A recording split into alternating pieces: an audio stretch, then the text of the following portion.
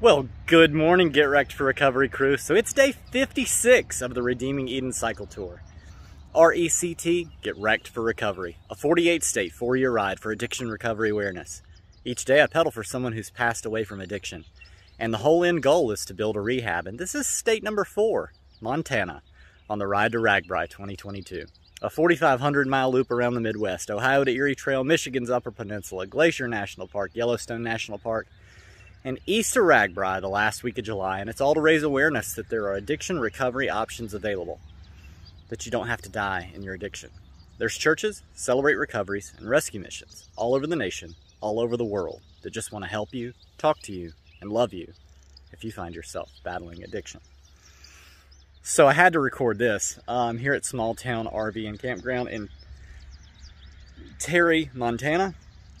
And yesterday they handed me a trash can. And they were like, we give all our guests trash cans. But they also gave me a doormat, like, you know, that would go in front of your door. This morning when I woke up, there's a newspaper on it. How cool is that? I've never had that at a campground before. So yeah, if you're riding the Northern Tier, it might be worth the 40-mile detour onto I-94 just to come get a newspaper at your campsite in the morning. That's so cool. So today I'm headed west. Yesterday I wanted to make it to Miles City. I did not. I spent too much time eating that entire pizza. So, no, I was uploading everything. Good news is last night I got everything uploaded. I'm back to the time of year now where by the time the sun starts getting up, it starts heating up the tent, and I've got to get out and move anyway. So, yeah, I should be able to make it. It's like 38 miles to Miles City. But then the next day, there's no camping for 60. So I'm hoping I can knock today out early, get there, get the video done, get camp set up, all those kind of things, go to bed early, and wake up early tomorrow for a mandatory 60-mile day. Hopefully all the weather and everything lines up. Feels amazing right now. Like, it feels really good. I'm in my kit. So, yeah, we'll see how it goes. You'll see more of that right about now.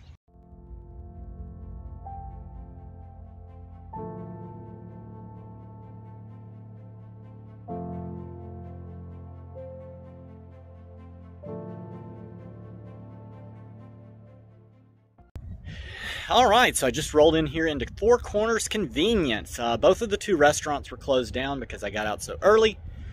And so I was just like, I need some kind of food. So I got in here and they had like cheese curds. And I asked if they had, you know, any type of hot foods. And they said that they had some sandwiches I could warm up. So I got a burrito and I got some Rolos and I got a Zingers. Like, with it being 8 miles to Miles City, that's the only thing between here and there. And so there was a lady named Lichten that was at the counter, and her mom was there. Her mom's name was Leanne. And so I was talking to Lichten about Redeeming Eden, about the cycle tour and those kind of things. I was like, you should go subscribe. And she was like, I will. So when I sat down to eat, she walked back over and she brought her phone and she was like, what's the name of the channel? And so I kind of showed her the shirt and I was like, Redeeming Eden. She typed it in, she hit subscribe. So I'm sitting there, and the lady that's working here at the counter now after they left, her name's Sheila, and she walks over and brings a paper map of Montana, and she's like, old school. And I was like, yes, I love it. And so she started telling me about all the back roads, that there's different places I can avoid some hills on the interstates by taking back roads. We talked for a while, and her phone rang, and it was Leanne and Lichten. And so they were calling and asking if I was still there. So they put me on the phone and they said, hey, Adam, we're here at the house. We're watching your channel and we love it. Do you take donations? And so I was like, yeah, absolutely. She said, well, I'm going to send Lichten back up. So Lichten came with a guy named Markel, and they walked in and started talking to me for a little bit, handed me $100 from Four Corners Convenience Store. Thank y'all so much. That is so crazy. I was just saying in yesterday's video that I didn't have any cash. I've got like, you know, some funds left on the cards, but I didn't have any cash money, like, you know, go to an ATM, pay a fee type cash. So that came at the perfect time. But also, Sheila, thank you so much for helping guide me down to Billings and places beyond. So one cool thing, I was looking at this board, Astro Tourism. I am so ready. I am now in the no light pollution part of the US. I'm so ready to stealth camp somewhere and hopefully get a cloudless night where I can see the stars like I saw them on Togety Pass in Wyoming. Might be my favorite thing about the West in totality, is just seeing the Milky Way split the sky open from one, you know, side of the horizon to the other. So anyway, I'm going to start pressing on down the road. I love this Four Corners windmill here. It's just beautiful. But I'm going to press on down the road toward Miles City. There's a campground or a recreational area about 8 miles before it. Might go there. That would put a big day tomorrow, and so I'm just going to have to do some research and figure it all out. But I think I'm going to be on the interstate mostly to Miles City before I have to make any decisions on taking back roads. So I'm going to do all that, and you're going to see that right about now.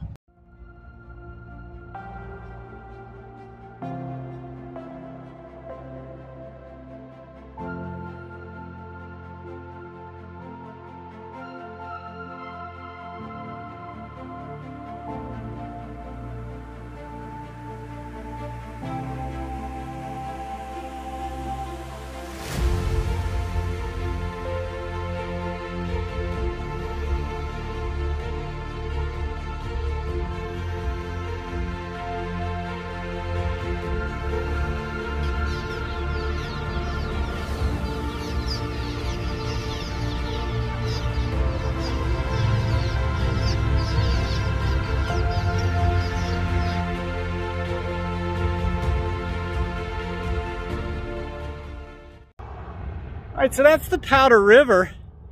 I crossed the Powder River in Oregon. I think coming out of Baker City. And so, I don't know if that's the same one or not. If that's the same Powder River that comes out of Baker City, Oregon, will you like drop a comment and let me know? Because I think that's the coolest thing in the world. So anyway, there's a car pulling over up here. I'm gonna see what's going on. And yeah, I'll get to you guys back in just a minute. Love you guys. See you later.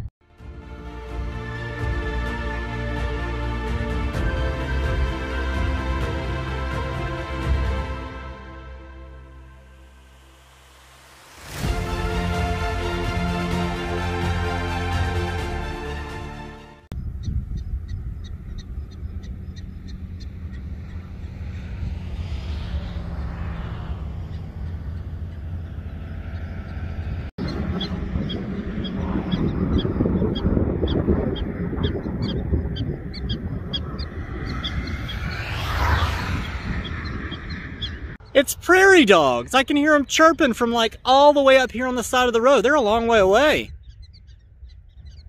They are sounding the alarm that I'm up here. Like they are mad about it. They all went scurrying. Like I saw it out of the corner of my eye when I came over the hill. They just ran and stood at their little holes and were like, you know, looking all around. But really what I'd really like to do, I cannot wait for Liam to see something like this. Like when we come back through this area in South Dakota, I'm so excited for him to see this kind of stuff, like super excited.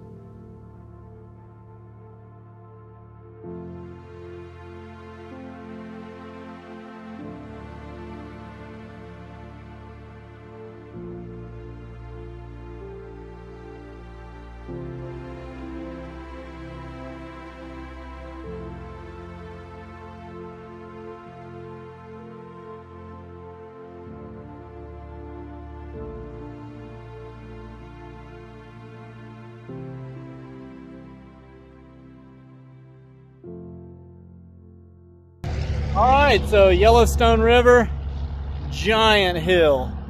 I'll zoom in on it so you can see it, but the guy at the gas station this morning, I think his name was Bill, was telling me, where are you headed? And I was like, Miles City, and he was like, oh, over the hill. And I thought for a minute, this guy can't know I'm about to be turning 40. There's no way that, like, he knows I'm almost over the hill.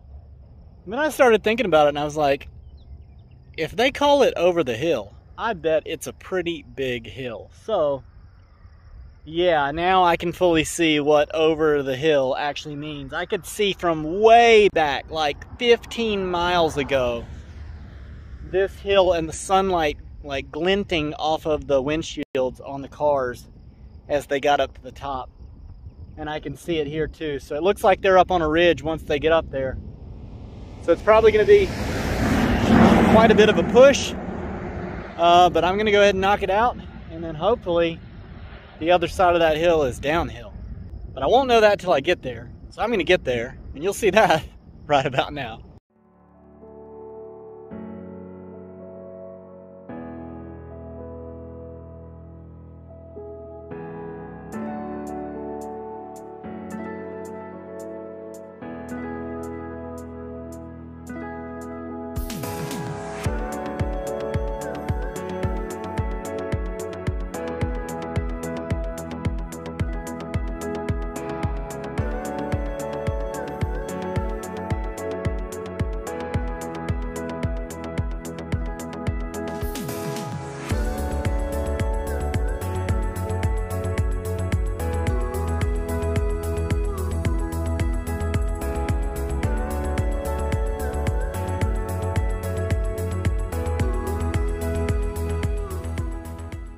I'm on top of the world, Ma. Maybe not quite, but there's a cell tower, which means I think I'm just about as high up as I'm gonna get. If you look over my shoulder this way, you can see what I climbed up on top of, way down in this valley. Just crazy. It was a good climb. It wasn't Mount Everest or anything. But one thing, the campground that I was going to go that was 32 miles in is at this exit. So it says valley access. And I imagine that would mean I would go all the way down and then eat a freeze-dried meal and then eat a freeze-dried breakfast and come all the way back up. And I think I'm just going to save the energy in those two meals, which would be $20 to replace, and just keep on heading toward Miles City proper. And see what's there to stay, or maybe what's just after there to stay. So I'll figure all that out, but I'm headed down. I've got to get some food. That took a lot of my energy. But yeah, as I get out of here, I'll give you guys a panorama of what I'm looking at from up here on top of this ridge. So you'll see that, and then you'll see more of what's to come right about now.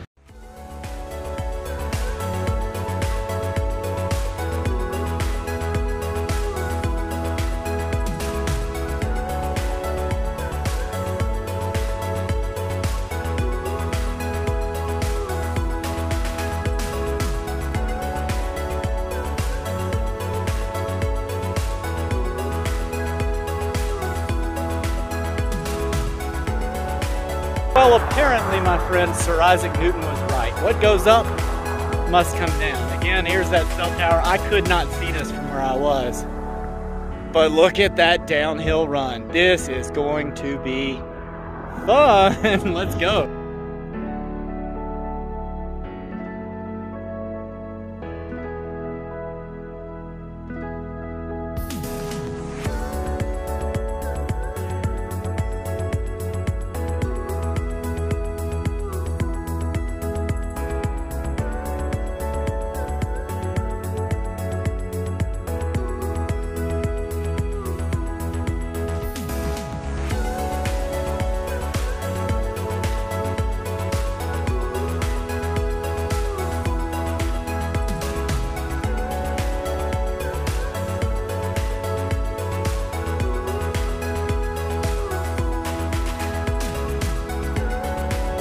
I cannot tell you how weird it is to be getting off at an interstate exit on a bicycle to get food in a hotel room. This is so strange.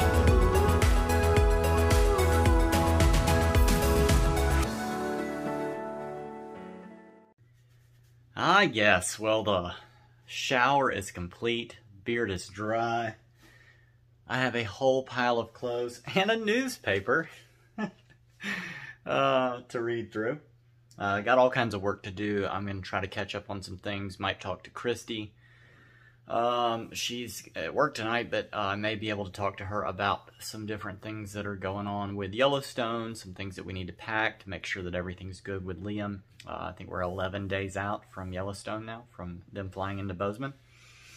So I got to do some family things and some getting together things and some resting things and some laundry things and order pizza things. Got all kinds of things I need to do. And so that's what I'm going to work on. It was really cool when I rolled in here to the hotel. I was just trying to figure out what to do. There's a KOA way on the other side of town. And with having to leave early in the morning, I just was like, I don't know what I should do. And Christy had actually sent me with the last payment, like from Facebook, she had sent me $100 extra. And she said, I miscalculated, just keep it. I'm not hurting for money right now. I was like, really? She was like, yeah. So Christy, my dove, you bought my hotel room for the night. So thank you very much. So yeah, tomorrow morning, plan to get up, get on the road early as I can. Probably 11. You know, it's just the way it works. But I do have quite a few miles. I looked at it again, and I think it's 44 to a campground in Forsyth. There are some hills that look like they're coming up, and I think I did almost 2,000 feet of climbing today. So definitely getting into the Rocky Mountains and the footprint of those same mountains. Anyway, yeah, so I'm not going to keep this video long. It was really cool when I rolled in here to the hotel room. There's a guy named David at the counter, and he's been clean from meth for 7 years. And so we got to chatting a little bit, and that was a really good conversation. I feel like the Spirit definitely led me here. And yeah, excited to have got that shower. That was totally needed. I think it had been 3 nights. So no good. Super thankful again for this morning for Leanne and Lichten and Markel bringing that donation. That was just... You know, I think about, so I'm living this by faith, and I just think about, you know, well, I'm going to be on the interstate all day. I'm not going to see anybody. I know, granted, that has actually happened now with Richard and Julie Moore. But, you know, in my normal brain, my human atom brain, I'm thinking, I'm just not going to see anybody today. How is this going to work? How am I going to keep moving? And things like that happen. You know, it's just crazy. It's just crazy. So I'm thankful. But yeah, I'm going to close it out so I can get this stuff done. I doubt I'll be able to work on the video tonight. I'll probably work on it tomorrow morning. I don't really know how that's going to work. But either way, you guys will see it when you see it, because you're seeing it right now. So, you know when it came out. But if you know anybody who's passed away from addiction in any form or fashion, please drop their name in the comments or find me through the Papa link in the description, and I would love to ride for your person and celebrate their life with you for a day. If you know anybody who's actively addicted, anybody in general, share this with them. Thank you so much, Get Wrecked for Recovery crew, every one of you that is liking every video, commenting on every video, sharing every video, and those of you that are subscribed to the YouTube channel. The analytics love it, I do too, and who knows, it might save a life. Don't forget, Redeeming Eden is a non-profit ministry through International Gospel Outreach.